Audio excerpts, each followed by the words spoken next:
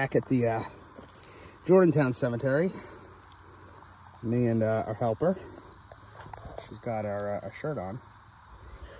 And kind of got off to a slow start. We're trying to beat a hurricane that's coming, or a tropical storm, and wanted to get in and do just a little search with an hour at a time. And we kind of were getting skunked for a while.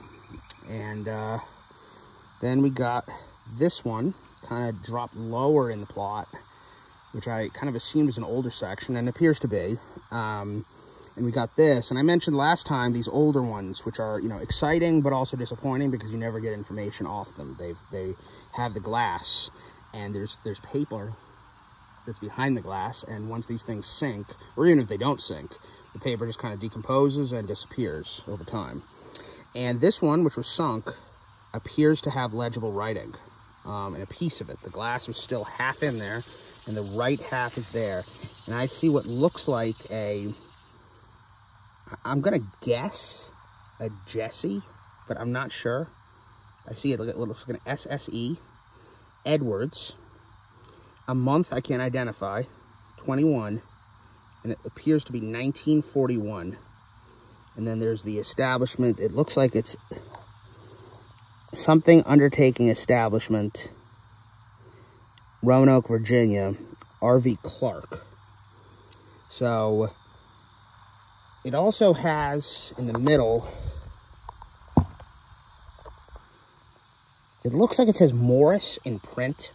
I don't know what that is. I don't know if that's the maker of this or if that's actually the last name and the rest was typed. I'm not really sure. So, I mean, that's hopefully enough information that we can look at who we suspect is already associated with this plot and see if we can find someone with that death date. Otherwise, we'll just find someone who died in Roanoke with that death date and see if we get lucky. But this is a exciting find because, I mean, we're pushing it almost into the 30s. That's nearly 100 years. That's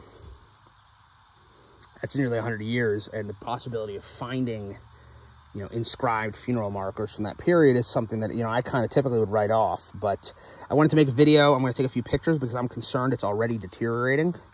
I'm not sure if that's humidity that's getting behind the glass quickly. You know, there's not a whole lot to be done to preserve this, obviously, but what's valuable is the information. So I you know, wanted to show that and just show like what can be found from a, you know, apparently sunken depression, which may in fact yield complete identification, not just for who's buried in this particular spot, but potentially who's in this entire section, since we suspect entire areas of this are, you know, genealogically linear, with a number of allied families related to the inheritance of this land.